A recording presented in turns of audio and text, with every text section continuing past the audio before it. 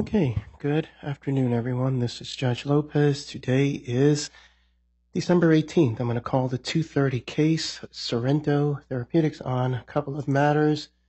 Before I forget, I want to wish everyone a happy holiday. Let me go ahead and take appearances in the courtroom, and then if anyone wishes to make an appearance on the phone, I just ask that you please hit 5-star. There's a little over 80 people on the line, and I want to keep the line muted. So let me take appearances in the courtroom. Good afternoon, Your Honor. Caroline Reckler and Chris Harris of Latham & Watkins on behalf of the debtors. Also on the Zoom, in the event we need any exhibits, is my colleague Jonathan Gordon, and Mr. Momeji, the debtor's CRO, is also on the Zoom. Okay, good afternoon. Good afternoon, Your Honor. Shai Schmidt, Glenn Ager, Bergman, and Fuentes on behalf of the Official Equity Committee. All righty, good afternoon. Good afternoon, Your Honor. Matthew Kavanaugh from Jackson Walker, also appearing on behalf of the debtors. And, Your Honor, not to get ahead of myself or violate the one riot, one ranger rule, but I don't think any of the motions pending today seek relief against my firm as an applicant, but considering some of the allegations contained therein, if it's appropriate, I would like to start with a brief opening and then participate as necessary if necessary. Okay, thank you. Good afternoon, Your Honor. Tom Kirkendall on behalf of Elizabeth Freeman. Good afternoon, Mr. Kirkendall. Good afternoon, Your Honor. Julie Harrison with Norton Rose Fulbright on behalf of the Official Committee of Unsecured Creditors. Good afternoon. Mr. Duran, good afternoon. Good afternoon, Your Honor. Hector Duran with the Department of Justice on behalf of the U.S. Trustee. Okay, good afternoon. Let's see. I will unmute lines, but I will let everyone know today was an in-person hearing, so all argument will take place here in front of me today. But if anyone ready, here's an 832 number. Judge, this is Tim Culberson. I received your order today, and I just let the court know that I'll be refiling as a non-emergency motion, and I'll get it set for hearing. Mr. Culberson, I appreciate that. I don't think you need to. Why don't we just have my case manager reach out to you? We'll just treat that motion as a regular motion, and we'll just get it on normal notice, and we'll pick a hearing date for you. I don't want you to have to refile anything. Okay, thank you, Your Honor. I appreciate that. Okay, not a problem at all. Thank you. Okay, let's see. We are here on a couple of matters. Ms. Reckler, why don't I turn things over to you? It sounds like we've got a 7th monthly fee statement and then a motion for a protective order and other stuff. So why don't we just take them in order? Thank you, Your Honor. For the record, Caroline Reckler of Latham & Watkins on behalf of the debtor. Your Honor, we did file an agenda at Docket number 1668. The good news is the first item on the agenda has been resolved, and those were the orders you entered related to FINRA and DTC on, I think those were entered on Friday. So thank you for that. And can I just note there, I know Mr. Probus was there. I know that there were a number of parties who may be listening in. I just wanted the parties to know that there wasn't a hearing requesting a 2004 exam of certain banks, and to FINRA.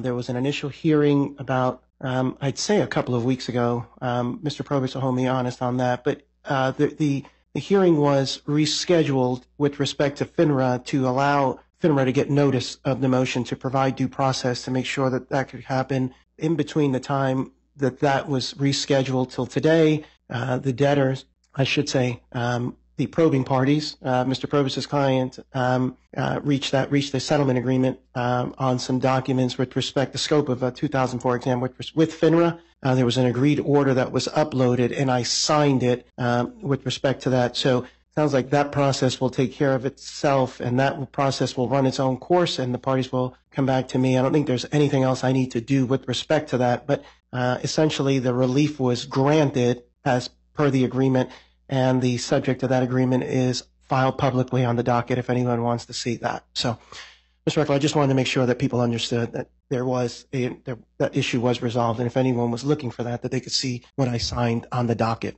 Thank you, Your Honor. Okay, sorry about that. Your Honor, the second item on the agenda was the Equity Committee's objection to the Latham & Watkins September fee statement.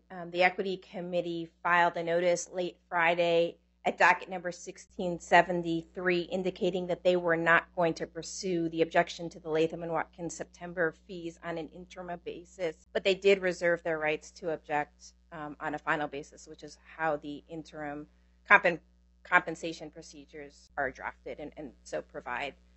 Your Honor, I do just want to make a few notes about what was said in that notice. The Equity Committee claims that the purpose of its objection to our September fee statement was to address the debtor's liquidity, and they wanted the debtor professionals to finance the further development of the debtor's drug, Avitso. And they also noted that Latham was entirely refused to negotiate with them on the fee objections. And I just want to note a few things. The first is to emphasize the underlying motive of the Official Equity Committee's objection, and we noted that in our response. The committee objected to our fees not because they were purportedly unreasonable, but because the committee wanted more money to finance these cases. Neither the debtor's investment banker, the creditors committee professionals, or the equity committee's own professionals have been able to find further financing that is actionable and that makes sense in light of where the debtors are in these cases. The debtors professionals are advisors. They are not and cannot and should not be forced to be investors. And that in and of itself would raise a whole host of issues. But Your Honor, that is the motive, and I think you will see that the equity committee has noted that more than once in their own papers. Your Honor, to be clear, despite the fact that equity is out of the money, the debtors' advisors have continued to share information and to keep the Official Equity Committee advisors in the loop and apprised of all case developments. We have not refused to mediate or discuss anything in these cases, and I certainly did not refuse to negotiate their objection to our September fees. As soon as we received the Equity Committee objection, I reached out to them and I offered to have a meet and confer, though it did not result in any resolution. And when we declined their last settlement offer, which again was a request that the professionals finance the case, I offered a call to discuss our reasons, but the Equity Committee did not take me up on that offer. And I think it's also noteworthy that the Official Equity Committee requested that the fee issues be mediated with Judge Isker, and that Judge Isker declined to mediate. Your Honor, so that's all I think needs to be said in connection with the September monthly fee statement. And with that, I'll turn the podium over to my colleague, Mr. Harris, who will address the third item on the agenda, and that's the discovery matters. Well, hold on a second, because I still want to just give, sounds like the Equity Committee wishes to make a statement. And then before we turn to the third matter. Yes, sir. Thank you, Your Honor. Again, for the record, Shai Schmidt for the Equity Committee. It's a pleasure to be here in person. Pleasure. I just want to make a few comments about Ms. Reckler's statements. The reason we filed a fee objection was not because the reason for filing the fee objection was not to generate liquidity. The reason we negotiated with, or tried to negotiate with Ms. Reckler's client on the fee objection was because obviously liquidity is highly important in this case, and that's no secret. The basis for objecting to the fees are laid out in our objection, and I think a lot of it may tie to the third matter on the agenda, which is our 2004 motion. Any information that we can get out of that process, I think, could be highly relevant for any future fee objections. So we just thought, as a matter of judicial economy, it would make more sense to hold off on the fee objection. Like Ms. Reckler said, we reserve our right to object to the final fee applications, and hopefully by then we'll have all the relevant information. Thank you. Does anyone else wish to be heard in connection with the interim comp? It's a short statement, Sure. Your Honor. As of today, unless something changes, we have no issue with Latham and Watkins because they denied any knowledge of the relationship between Liz Freeman and Judge Jones. At this point in time, we have no basis to disbelieve that. And so I just wanted to make that clear on the record right now. Thank you very much. Otherwise, I'm just monitoring today's hearing. Thank you very much. Okay, so let me then note for a couple of things before you get up, Mr. Hunt. I know that there's no, technically now, not an objection. I still think I have an independent duty to rule on the matter. So I'm going to note, right, it still has to meet the standard. And there's been an objection filed, and now the objection is withdrawn, but technically the hearing still has to go forward, right? So I'm going to note that on April 13th, 2023, at docket number 442, the Bankruptcy Court entered an order establishing procedures for interim compensation and reimbursement for professionals. It states that professionals may file a fee statement with this court seeking compensation for services provided in a month. That's what we're talking about. In each interim fee application, professionals must apply for compensation for professional services rendered and reimbursement of expenses incurred in connection with the Chapter 11 cases in compliance with Sections 330 and 331 of the Bankruptcy Code, applicable provisions of the bankruptcy rules, the Federal Rules of Bankruptcy Procedure, and the bankruptcy local rules for the Southern District of Texas. Right? Parties in interest have until 4 p.m. On the date that's 14 days after the monthly fee statement is filed to object to the requested fees, and the objecting party is required to set forth the precise nature and the basis of the objection and the amount at issue. On October 27th, at docket number 1474, the firm, what I'll call Latham, filed its seventh fee statement covering the period between September 1, 2023 through September 30th of 2023. That's what's at issue today. That's what was at issue in this particular matter, just the September 1 through September 30th fees. On November 9th, 2023, it looks like the Equity Committee emailed Latham a formal objection based upon their own statements that objected to the requested maximum monthly payment based on what it says was based on this suspected misconduct involving Ms. Freeman and former Judge David Jones. And then on November 28th, 2023, at docket number 1607, the Official Committee of Equity Security Holders filed their formal objection. The Equity Committee argues that no fees should have been paid to Latham until the Equity Committee could fully investigate the relationship.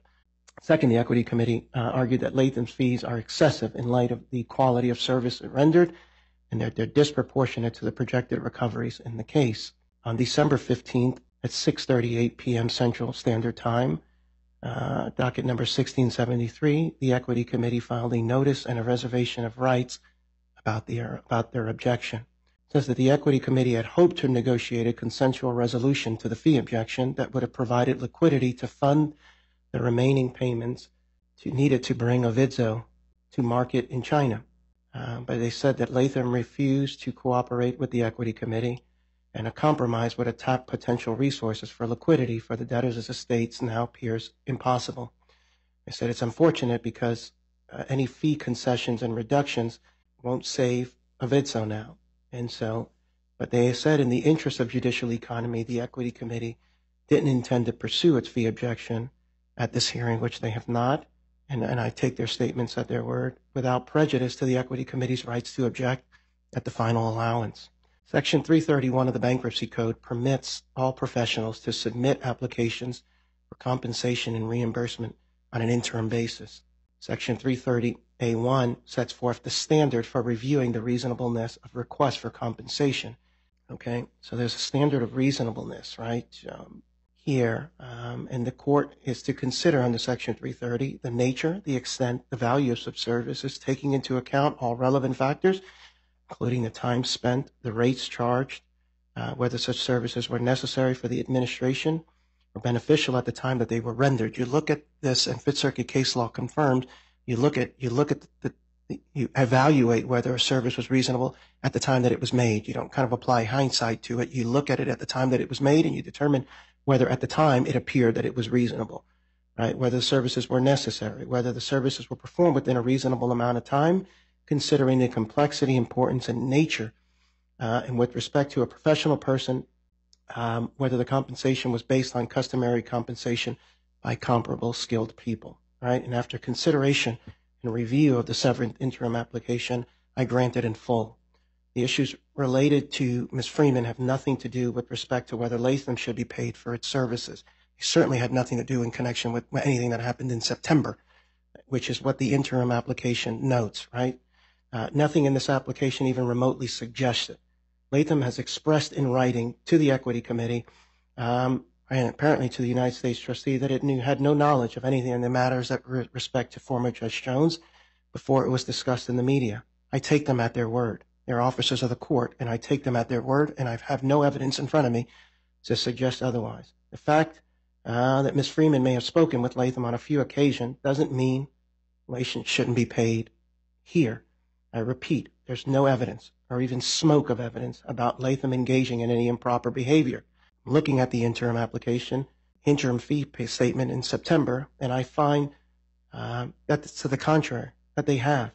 I take comfort that Latham is actually billing in their statements their time and expenses and what they worked on and how they worked on it, and that they comply with U.S. trustee guidelines.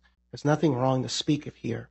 And I also want to explain for the record, because it's gonna dovetail into the next hearing. But I need everybody to kind of, and there are statements that have been made in pleadings. It may have been in this one, may have been in the other one, but there's questions as to why, that in light of the events involving former Judge Jones, that it brings into question of why a case would have been filed in the Southern District. And it's not for me to here to comment on lawyer strategy, but I do need to just inform everyone of a couple of things. When a case is filed in the Southern District of Texas, anywhere, it's random. Judges don't even know which cases they're going to get, right? You can't time it either. You can't wait and see if a judge got one and then you file and then you get the other. It doesn't work that way. I just recently got 2 the other day, held 2 first day hearings because 2 cases got filed. You can't time it and you don't know. I've gotten 2 several times, right?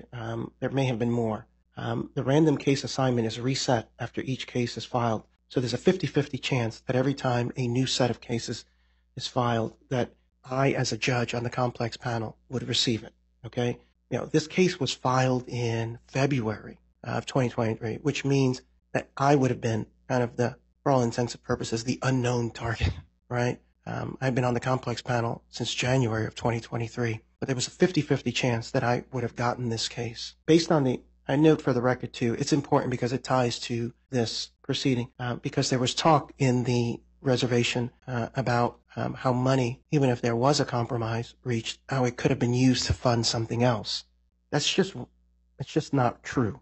And I need people to understand that. I would never approve that. There's a Chapter 11 plan that got confirmed, right?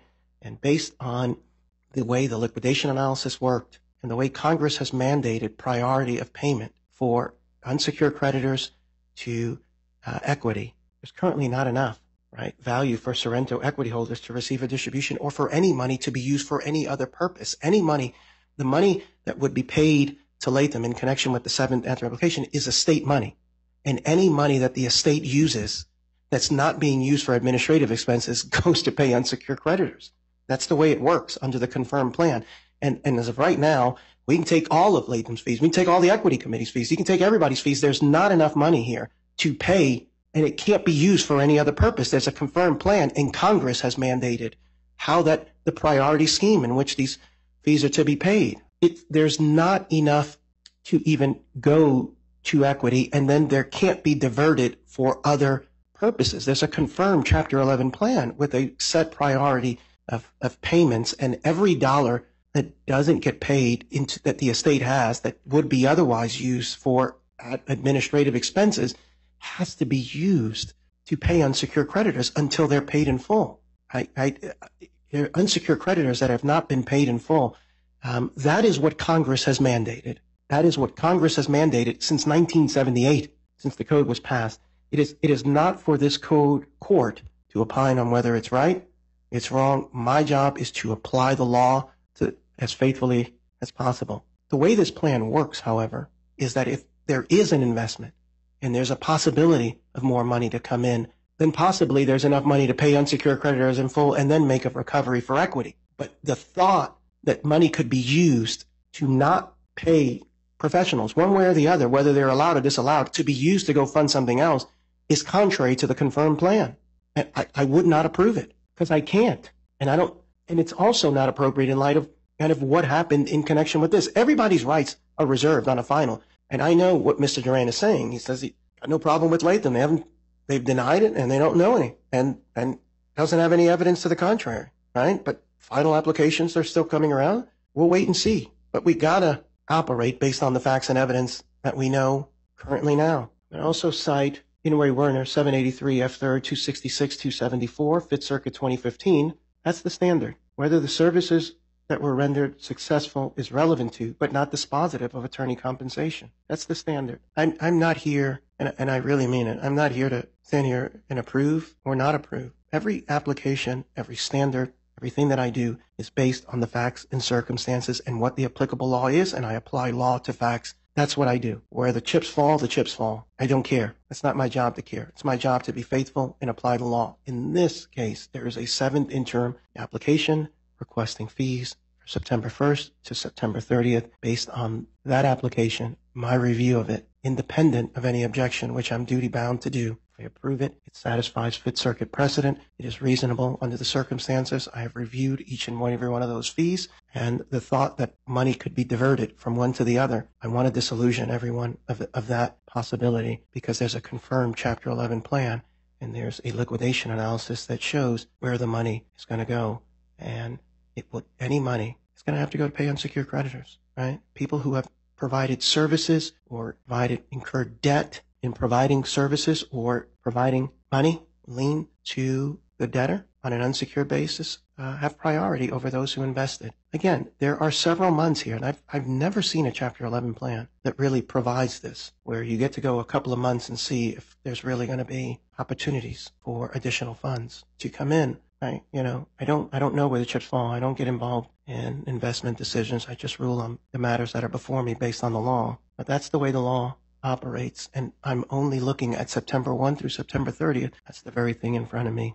I grant the application. I am outwardly on the record expressing my thought process and the way I review every application. First interim, or it's a final application or an interim application. You look at what the Fifth Circuit says. You look at the fees. Whether parties object, you can take up and you can look at specific fees here, one way or the other. But the court still has an independent duty to review it. I believe I'm duty bound to do so, and I believe I've fulfilled that duty. So let's go to the next motion. I should say, yeah, there's a motion for 2004. I think why don't we let the equity committee go first? It's their motion. Just to be clear, it doesn't matter, but there's 2 motions. We have a motion for protective order, which we filed first, and then there's the motion for 2004. It's the same issues. So I think who filed first? We filed our motion for protective order. Okay. Sorry. Your Honor, again, for the record, Shai Schmidt for the equity committee. I think the motion for a protective order is largely irrelevant at this point. That was in connection with plan confirmation issues. And as we discussed with Your Honor before the confirmation hearing, all that is on the agenda is the 2004 motion at this point, which is our motion. The debtors made the argument in their motion for protective order that the discovery we sought had nothing to do with plan confirmation.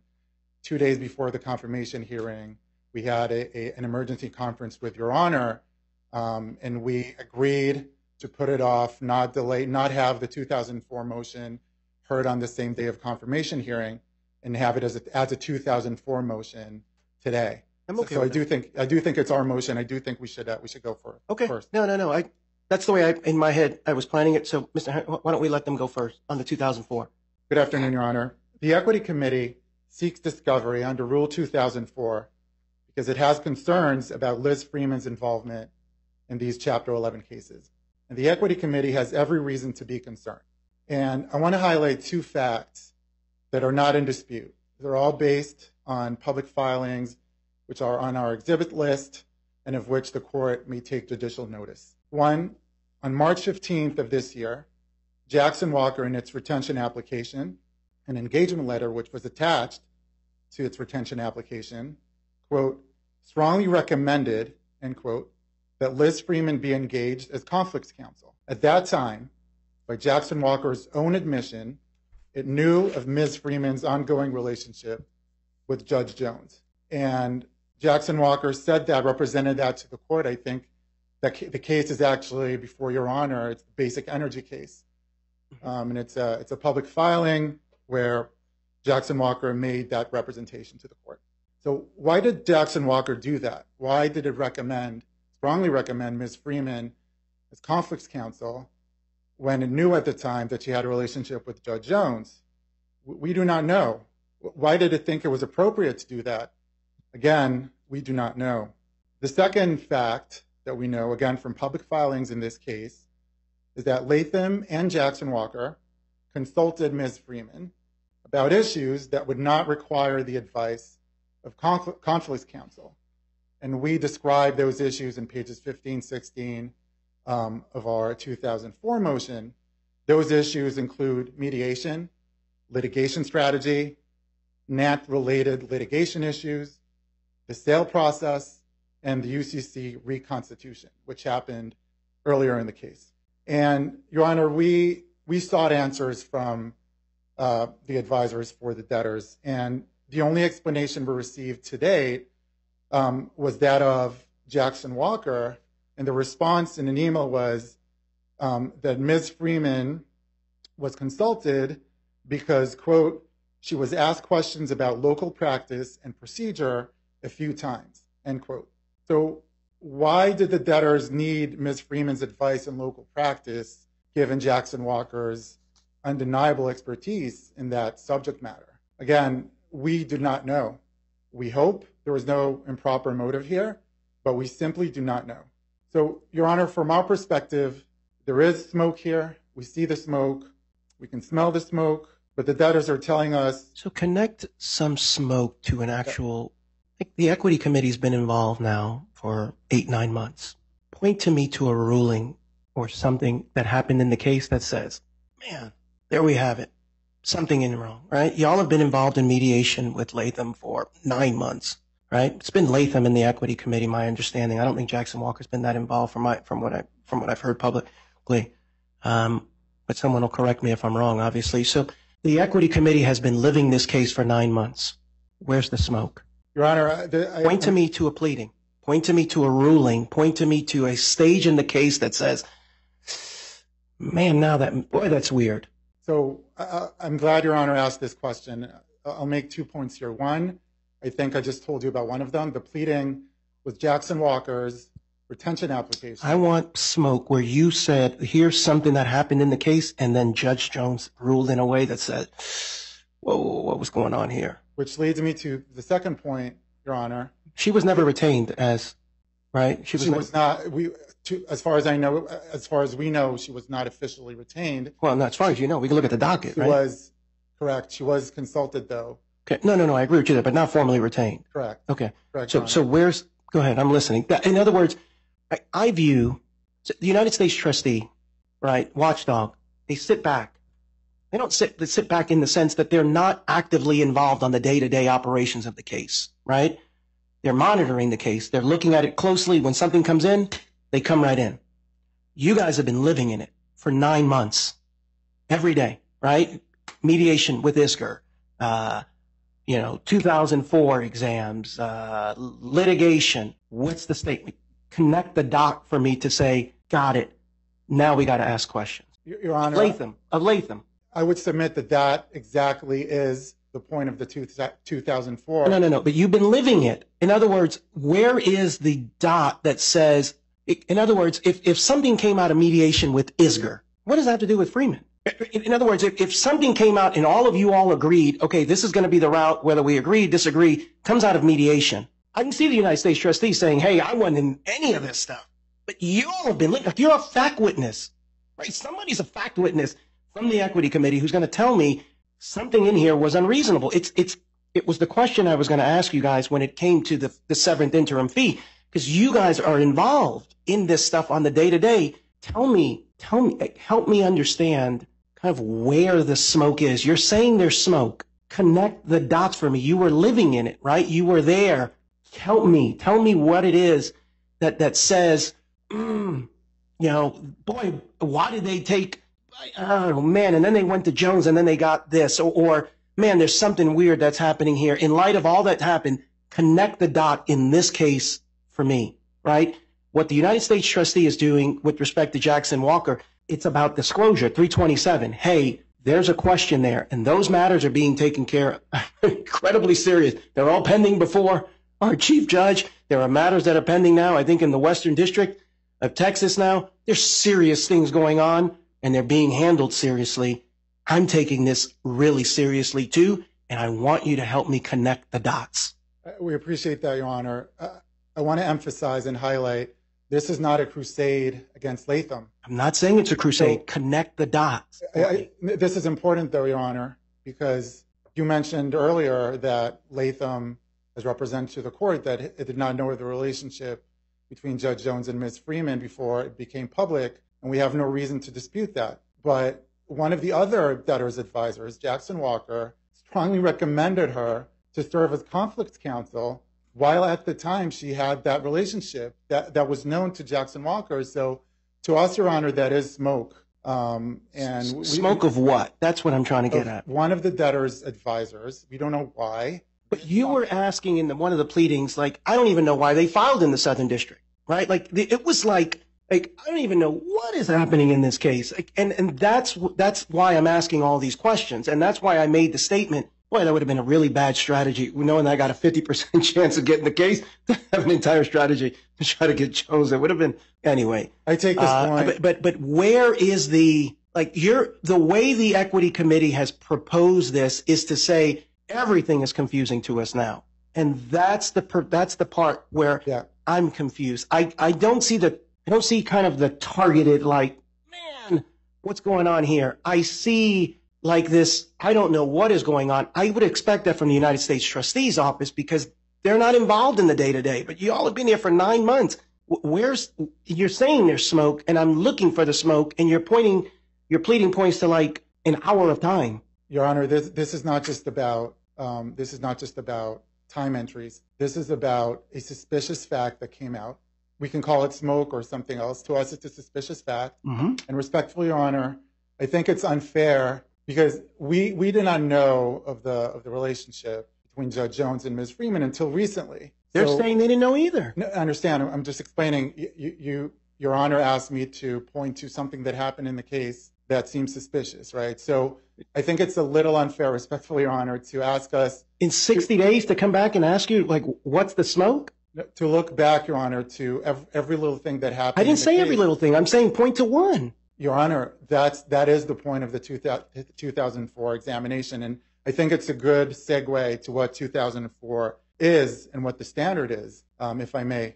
Mm-hmm. Rule 2004 permits the examination of any matter which may affect the administration of the estate, and a legitimate goal of a 2004 examination is to discover wrongdoing. I'll just cite one case that holds that. It's in Re Correra, Correra, 589, Bankruptcy Reporter 76.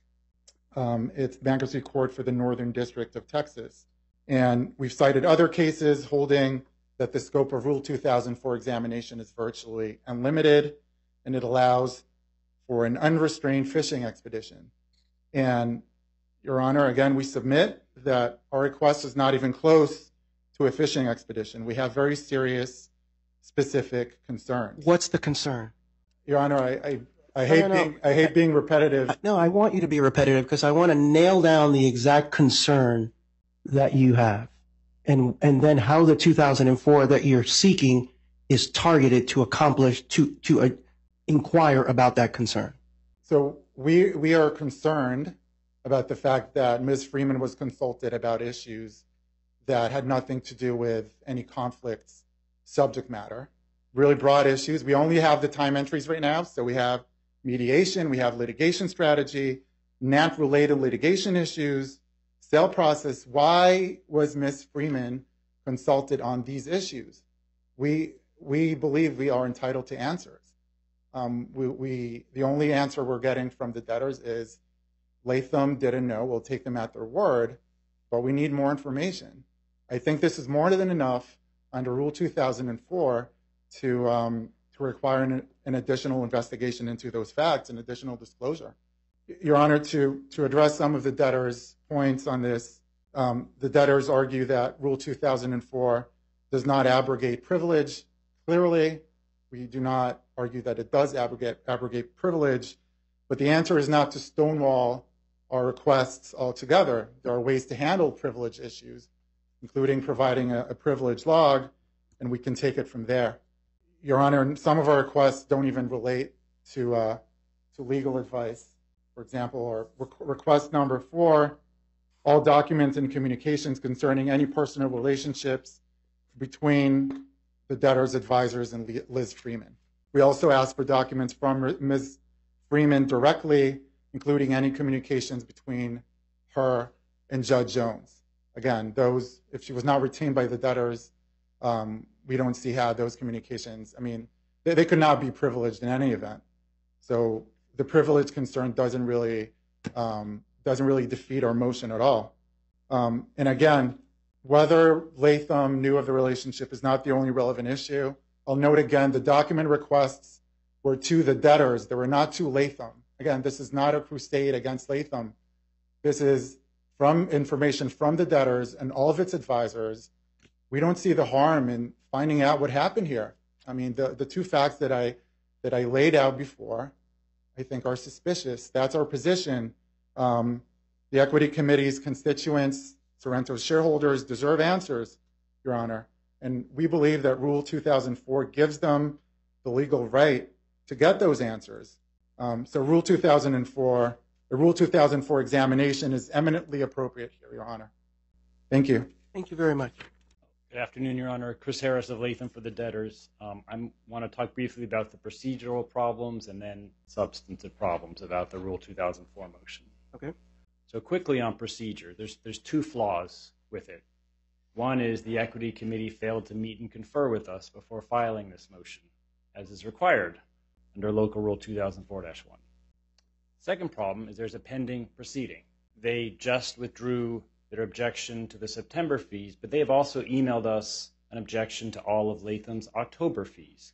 And you heard them clarify that the purpose of this is an investigation into our fees. And so 2004 is not the appropriate mechanism for a pending proceeding. But let me also talk more importantly about the merits here. There's a number of reasons why this discovery is inappropriate. One is that essentially everything they're asking for is either work product or privileged. And we cited a number of cases on that point. They say, well, why don't you just give us a log? Well, our time entries disclose essentially everything that would be on a log. They disclose the time, they disclose the date of our communications with Ms. Freeman, and they disclose the topics of them as well. In addition, creating a log obviously is a cost on the estate to no real purpose if it's all privileged. The second and more important point is that the only really relevant question here that the document request could answer is whether anyone at Latham was aware of the relationship before it became public. And that question has been answered. No. Until the press reported it, Latham had no knowledge of the relationship. And to confirm that, Ms. Reckler, who leads our engagement, contacted every attorney who works on Sorrento and all the bankruptcy attorneys at Latham firm-wide, and no one was aware of this. Ms. Reckler is here. I'm happy to call her and put her on the witness stand if anyone has doubts about the representation that we made to the court in our filing, that no one at Latham knew this. The third issue is that unless someone knew about the relationship, there's nothing troubling about consulting Ms. Friedman. She's a very experienced and knowledgeable bankruptcy practitioner here. She's chambers ranked. We understood she had an affiliation with Jackson Walker and we could continue to consult her as a resource, and that's what we did. And it's frankly insulting to suggest that the only reason anyone could possibly want to contact her is based not on her skills, but because she must have had some relationship with someone. We consulted her because she's an excellent lawyer. That's what the time entries you see reflect. We consulted her on procedural issues that she would be knowledgeable about, and that's what she did. Fourth point is, to the smoke issue, there was no attempt to keep her involvement secret. As they pointed out, the Jackson Walker pre-petition engagement letter mentions her. Our time entries mention her. We had her reach out to the U.S. trustee's office on the debtor's behalf to help with the Silicon Bank Valley situation. We didn't keep her role secret because there was nothing improper to keep secret as far as we knew. So at this point, this is literally a fishing expedition. There's no basis to impose the burden and cost, a cost that will be paid by the unsecured creditors. The Equity Committee says that 2004 is a fixing expedition. That's the entire purpose of it. What's your response to that, right? That's what they're saying. They're saying they think they're smoking. They're entitled to papers. I'm going to push both of your sides here. Sure. Why not give them a 2004? Because there has to be a basis. There has to be a reason to impose this. They're saying that there's some time entries and they want more information about them. There's time entries that show that she was consulted. There's nothing indicating that Latham had any knowledge. And they're saying they take us at our word. And I'm happy to put on a witness to show that if anyone doubts that. So once you have that frame of mind, that we didn't know, whatever we consulted her on, does not make anything about the consultation improper or Latham's use of her improper, because we didn't know. Just so it wouldn't be improper to consult anyone at Jackson Walker or anyone else who might help the debtors like she could. So that's why you don't do Rule 2004 and impose that cost on an estate for nothing. What would be learned? Let me put it this way. Their point is we don't know what we're going to learn. But the relevance of what they would learn couldn't affect the propriety of Latham's fees. Because if we didn't know about her role, which no one is challenging, then the reason we consulted her on this motion or that motion has nothing to do with the propriety of Latham's actions and its fees. The other thing I'd point out on that is if they really want to know more about this issue, it's curious they're not even seeking discovery from Jackson Walker, which I think just shows this isn't really about Liz Freeman. This is an attempt to use innuendo and burden to pressure a deep pocket, try and extract a fee concession. I get that, but it's not costless to the estate. Why do I need to get involved into who they ask?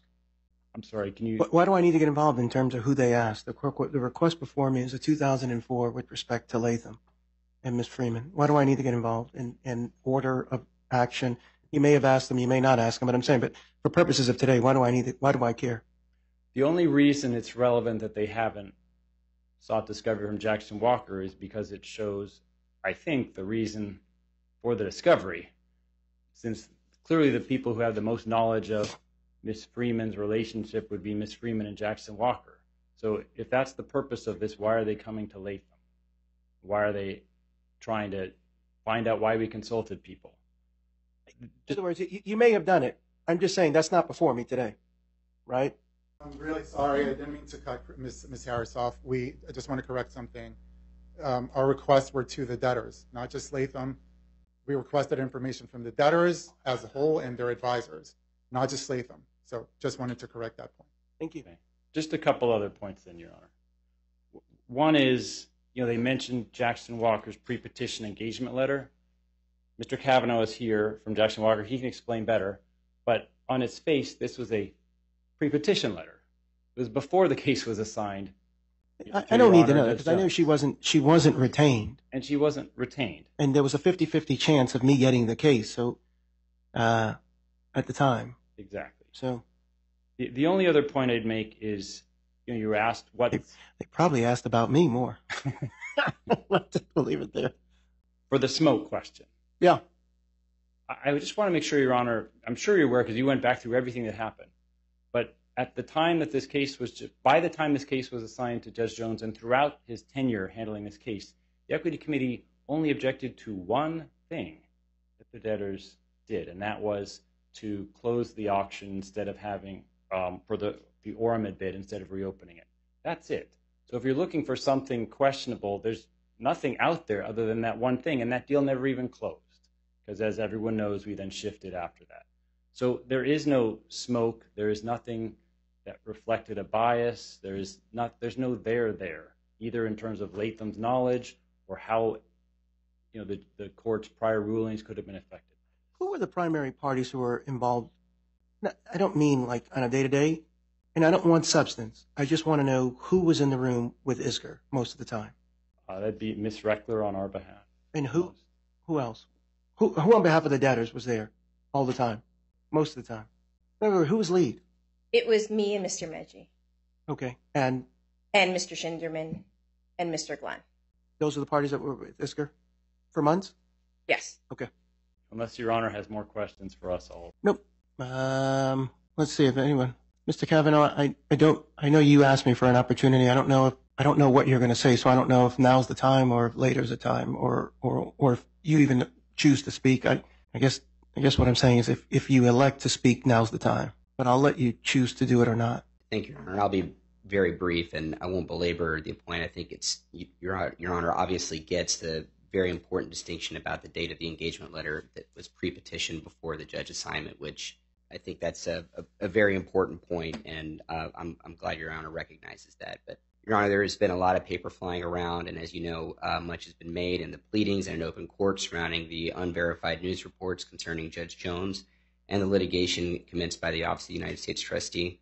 I take those issues and allegations and the issues associated with those allegations very seriously and with the respect they deserve, and my firm is addressing those concerns in due course. But as Your Honor knows, that is not why we're here today. I think it's important for Your Honor and the parties to separate all the noise from the signal, and I appreciate that is no easy task, but if you'll allow, I'd like to try and see if I can help Your Honor with that lift. I just want you to know, if what you're going to give me is a statement in defense of Jackson Walker, I'm not interested in it. I think there's other matters going on, and it's not to say that I believe you or don't believe you. I just know that there are other things going on, and I don't want to get involved in it. It's about the 2004 and the appropriateness of the discovery, Your Honor. I mean, that's what I think is at heart and what's here. I mean, that's essentially why we are here. It's the dispute surrounding the 2004 request. That discovery, again, focuses on the noise, not the signal. And as a threshold matter, Your Honor, it's important to remember why that discovery was originally served. It was served in connection with their objection to confirmation. At that hearing, though, in November 28th, the Equity Committee admitted that that's really not why they wanted the documents. They just thought it was an easy way to get those documents. That's not a proper purpose of 2004, Your Honor. That's not a proper purpose for sending discovery. Again, they've pivoted to serving it in connection with the fee objection. Then it was to address, there were questions surrounding liquidity.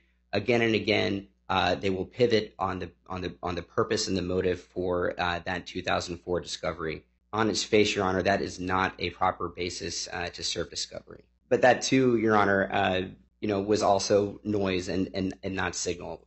They've made a filing on Friday where they again pivoted on their basis without identifying a specific nexus or concern to the allegations that they've raised. Your Honor, my mother used to tell me when people show you who they are, you should believe them. And they've shown us over and over again, at least 3 times, what they were about with this discovery. It's chasing tantalizing and unverified headlines without evidence in hopes of extracting a financial ransom. That is not a proper basis for discovery and should not be entertained by the court.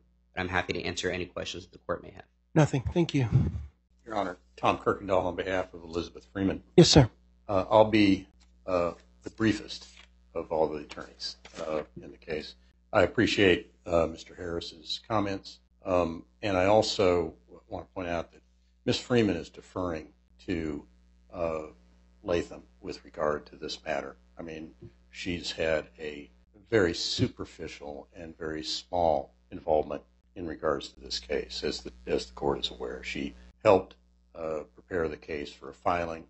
She's had no involvement post-petition except to provide some consulting advice, frankly, to friends. She's charged no one, neither Jackson Walker nor the estate, nor will she. I did want to point out, though, that the recusal standard in the Fifth Circuit with regards to a judge is... I don't want to go there. Well... I don't want to go there. I understand. But I don't want to go there, Mr. Kirkendall. All right. I want to stick to 2004. All right. Well, my point is... I don't want to point, Mr. Kirkendall, if it's going to go there. I'm not going to make a point with regard to recusal. My point is that with regard to the 2004 exam, it needs to be an objective standard, not one that is suspicious and that is seeking discovery based upon salacious rumors and hearsay. It needs to be done by an objective standard. And that's what I believe we'll get here today by the court. Again, Ms. Freeman defers to Latham with regard to any of the discovery. I would point out one last thing, Your Honor, that the committee did not, in her response to the discovery request, Ms. Freeman informed the committee that there were no communications between her and Judge Jones. And so if they want to take a 2004 exam and have her state that on the record under oath, she's more than willing to do so. But that has already been conveyed to the committee. Thank you. Thank you, Your Honor. Okay. Thank you, Your Honor. For the record, Cy Schmidt for the Equity Committee. I'll be brief, just responding to a few points. Yes, sir. One, Mr. Harris said that the only relevance of our 2004 motion is to Latham's fees. That's not correct, Your Honor. If there's any wrongdoing here, there may be other things our constituents may want to pursue. If there was any wrongdoing, there could be claims. Again, we don't know, but that's the whole point of us seeking the information. That ties into the point of a pending contested matter. Your Honor, there are still final fee applications to be filed. They're not pending, and we're allowed to seek 2004 information discovery that may be used in the context of those fee applications. So I think that argument doesn't work. Lastly, Your Honor, the meet and confer issue, I think our pleading... I'm not worried about that. Okay. I actually have one more point in connection with Mr. Kavanaugh's statement. I understand the engagement letter was Jackson Walker's engagement letter was pre-petition. However, it was filed with a retention application post-petition, and it could have been amended to exclude the strong recommendation for the debtors to use Ms. Freeman in these Chapter 11 cases. Thank you. Thank you, Your Honor. Anyone else wish to be heard? Okay. So before the court is a request for a Rule 2004 exam filed by the Official Committee of Equity Security Holders. The was an initial request. Equity Committee is correct. The court considered, had a status conference and agreed to defer consideration of 2004 until after plan confirmation. So I'm not going to hold that against them. We all agreed that that's exactly what we would do and why. And so the scope of the request goes to the matters that have been made public with respect to Ms. Freeman and former Judge Jones, questions and about an hour worth of post-petition billable time filled in Latham time records where it was disclosed that Ms. Freeman was consulted. And for the reasons there, court has jurisdiction under 28 U.S.C. 1334. This is a court proceeding under 28 U.S.C. 157B. Certainly concerns the administration of the estate. There are a couple of procedural hurdles. I'm going to find that the meet and confer was probably satisfied at our status conference where everybody kind of talked about it there. So in the pending proceeding, I don't have don't have one actively in front of me now. So I think I'll put that to the side as well. So Rule 2004B, the Federal Rules of Bankruptcy Procedure provides that the court may order the examination of any entity relating to the acts, conduct, or property, or to the liabilities and the financial condition of the debtor, or to any matter which may affect the administration of the debtor's estate or the debtor's right to a discharge.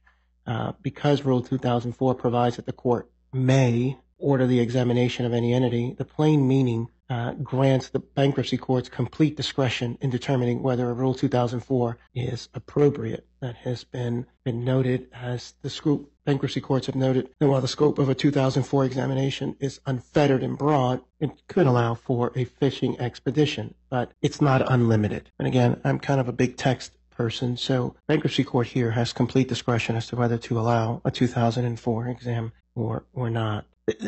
I want to note that the matters that are raised in the pleading are incredibly serious, and they're being addressed in an incredibly serious manner. Fifth Circuit issued statements, put things on the record, publicly disclosed. Matters have been transferred to the Western District of Texas. There are, I believe it's 17 different matters that are filed with 60B motions filed by the United States trustee with respect to retention applications concerning Jackson Walker. Those matters, miscellaneous proceeding has been opened, and those matters have been now pending before Chief Judge Eduardo Rodriguez, a Chief Bankruptcy Judge, to rule on a report and recommendation with respect to whether the motion to withdraw the reference to allow the U.S. trustees' motions to proceed with the district court. Those matters are pending before. I have 13 of them. I transferred all 13. All the bankruptcy judges. Judge Iskra had about 3. Judge Rodriguez had 1. They're all pending in a miscellaneous proceeding. Judge Rodriguez is going to handle that, and if the district court takes it, then the district court takes it. If the district court, I don't know what the report and recommendation Judge Rodriguez will issue. That's before Judge Rodriguez, and I don't get involved in that. But the order that we signed says that if somehow the bankruptcy court does resolve it, then all pretrial matters will be handled before Chief Judge Rodriguez. So really, really serious stuff being taken really, really serious. I push both parties today because back on the record in Sorrento, I take the matters that have been described and the allegations in there incredibly serious. So I start with the text. It says that it's the bankruptcy court may order a 2004. Question is one appropriate here? I pressed the equity committee today, maybe a little too hard, I don't know. I apologize if I did. Kind of the smoke. What is the basis? What is the need for a 2004? Right? There are matters that are investigating all of these issues pending going on. What is the need to have one today? We have about an hour worth of work, a pre-petition retention document, I don't think you can just look at that in light of where we are in connection with this case. You've got to look at the entire case and what has been happening to see whether something went on, in my opinion. All right, this case has been going on now for a long time. The main complaint that I heard when I got on this case was that fees were running rampant, right? This case was getting too expensive and the parties needed to find an exit. Parties filed a plan. The plan got confirmed. Still some work to be done because there's an exit. If someone can come up with the money. I've already addressed that reducing fees here isn't going to address that problem. Someone's going to have to come up with money. I hope they do. I would love for everyone in equity to get paid. I don't get involved in those decisions. My decisions are just based upon the present situation. I went back and I looked over this case, and here's what I know. And I'm sure parties can tell me far more details, but here's what the docket shows. This case was filed on February 13th, right? About a month into the case, there's a motion requesting appointment of an equity committee. The motion comments that there was frustration at the time about the formation of the creditors committee, stating that there's no way that another entity called Nansalt should have been on the committee. There was some, and Judge Jones commented that he hoped there was a truly independent committee. And on March 2nd, lawyers contacted the Office of the United States Trustee to determine whether an equity committee was going to be appointed. And at that time, the trustee hadn't provided a formal response, and so they went in front of Judge Jones asking for appointment of a committee. Sherry Hand was involved there, one of the most respected bankruptcy lawyers in this district, right? Jones at the hearing, I go back to the transcript, says, Sherry Hand stands up to say something, at least in this courtroom, I'm going to listen. You know, I've known you for about 30 years. You don't stand up and speak for the sake of hearing yourself. When you get up to make a point, I haven't always agreed with you over these years, but I respect what you have to say when you stand up. So Chair Hand then stands up and says, Judge Jones, that at a hearing, says there's going to be a mediation before Judge Isker in May, and we want to be at the table. Jones at the transcript says, I want you to be at the mediation. About 2 weeks later, there's an agreed order directing the appointment, where the bankruptcy court directs the appointment of official equity committee. The debtors are part of this agreement. It was absolutely part of judicial discretion to say no. The debtors had no obligation to agree. I don't get involved in why or what happened. I just know that it happened. So now that's February. In April, 2 months into the case, about 25 2004 exams are served on numerous banks and financial institutions. The equity committee is now formed and counsels retained. 2 firms. That same month, there's a motion to sell Silex stocks and related procedures. Right? On May 11th, the equity committee at Docket 594 files an emergency motion seeking to compel certain brokerage firms' compliance with various regulatory requirements. A day later, without a hearing, that motion is signed by the bankruptcy court. Later that month, the brokerage firms start filing certifications of compliance. On May 23rd, the equity committee files a proposed amendment to the compel at docket 675, which is signed by the court that same day at 681. On June 6th at docket 810, the debtors file a motion approving and implementing mediation settlement conducted by Judge Isker. Right? They file a motion seeking approval of it. That motion says that the debtors previewed the relief requested with the trustee, the DIP lenders, the unsecured creditors committee, and the equity committee, but the equity committee was still evaluating requests at the time. In mid-June, the bar date gets entered. In late June, the debtors file motions seeking to secure junior DIP financing. Minor comments from the equity committee are discussed at the hearing, and the interim order is entered in July. Right?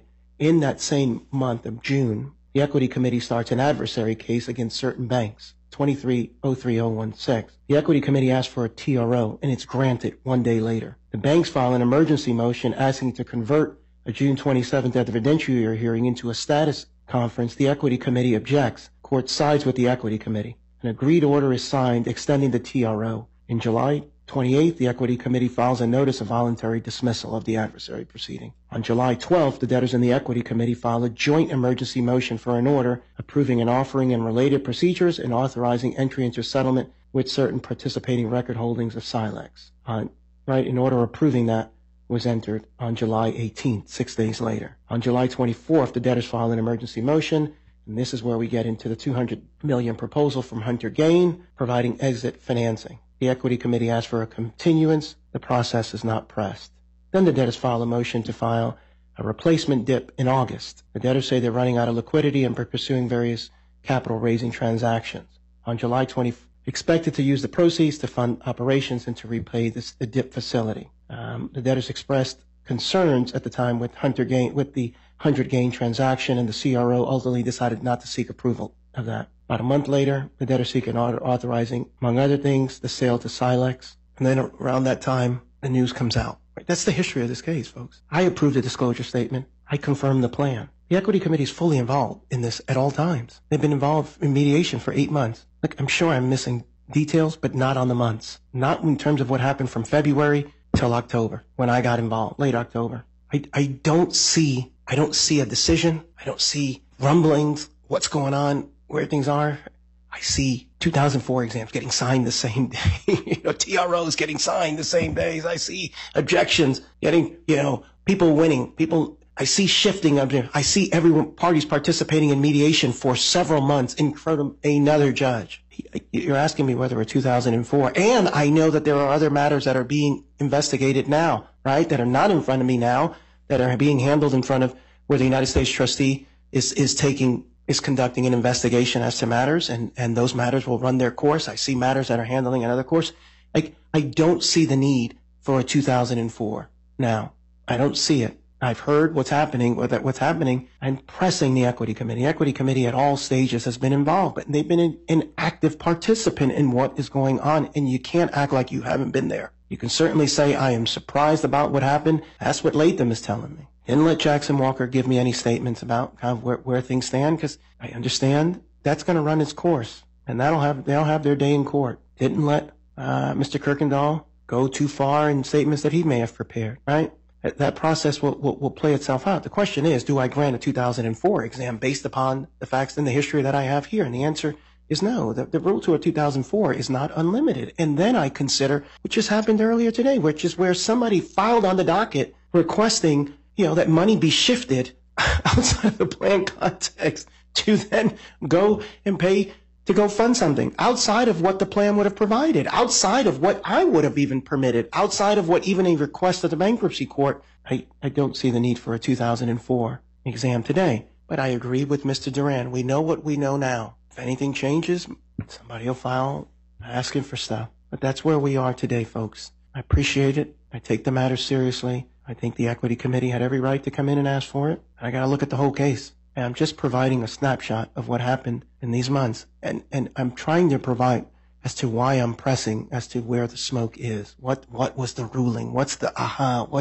that creates? It's different than disclosure issues on 327, right? That the law requires certain things and the bankruptcy rules require certain things, and parties will have their day in court to go decide those issues. That's not for me to rule on today. But what I'm being asked for today is a 2004 exam to uncover, to ask questions about, pre-petition statements. And again, I clarify, there's a 50-50 chance that I get this case. Just noting for the record kind of where we are and where things stand today. I'm going to deny the request for a 2004. I'm being told that as a result of that, based on the statements earlier, there's no need for a protective order. I'll sign and enter an order. I would note bankruptcy courts have absolute discretion. Parties are always free to come back if they feel like they need to. If there's an objection to the October fees, you now have the benefit of my thought process and the way that I think about every one of these applications. Whether there's an objection or not, you now know my thought process and the way I approach them. I read them all, think about the law, think about the statements, and I